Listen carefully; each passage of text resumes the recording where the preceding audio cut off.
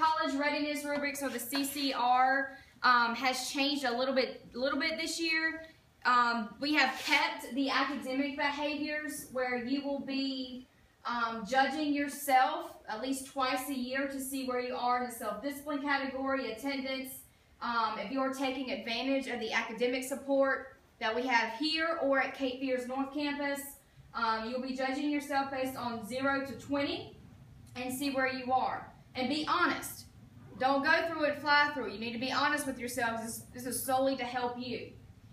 The next one we have down here is the cognitive skills. You have all seen this before. You're looking at how well do you communicate via writing or via talking with others.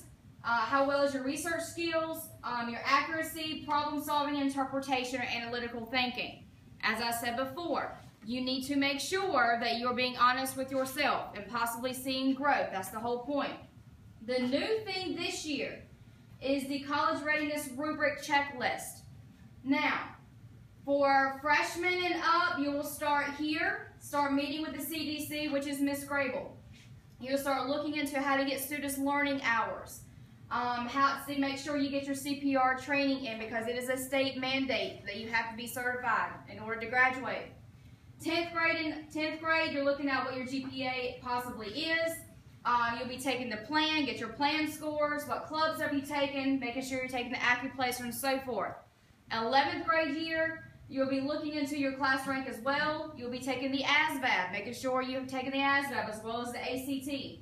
Making sure you have done the junior paper, because that is a state mandate as well to graduate. Also making sure that you're getting your service learning hours in, as well as your camps, job shadowing.